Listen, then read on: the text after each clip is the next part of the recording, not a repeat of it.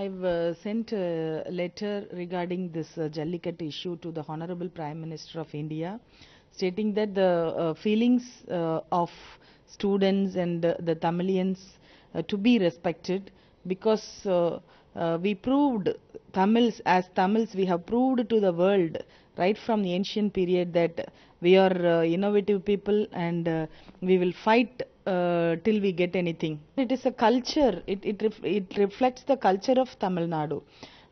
If they could have done, this issue won't be raised now.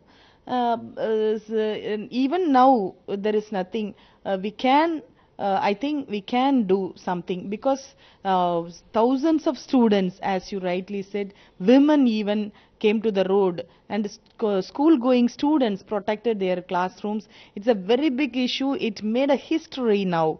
So even now the politicians are not involved at Tamil Nadu. It's a shocking news to the public as well as me even, because if the Chief Minister of Tamil Nadu thinks that he want to solve this problem, he can do it immediately. I think it's a very, very, very burning issue at Tamil Nadu, where the Honorable Prime Minister has to intervene, as well as the Tamil Nadu government. What they are doing, I don't know.